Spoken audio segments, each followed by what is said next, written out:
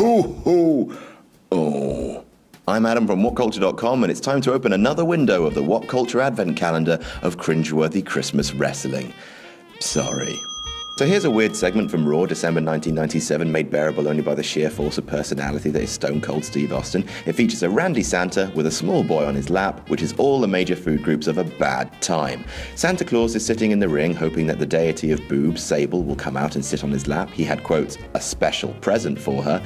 Picture his disappointment when they bring out a boy from the crowd and sit him on his lap instead. That's my present, he says to the weirded out child. You're not what Santa Claus wanted for Christmas, little boy, he says, hot and bothered and annoyed that the child in his lap can't have his special present. Horrible, horrible. Then out comes Stone Cold, who stunners Santa just because that's the only way Steve could think of to make that uncomfortable segment end. And all of this leaves us with the moral of this story. Boys and girls, it doesn't matter if you're naughty or nice. You ain't getting no gifts if you don't got dem boobies. I'm Adam from WhatCulture.com. Join us tomorrow for another piece of cringeworthy Christmas wrestling.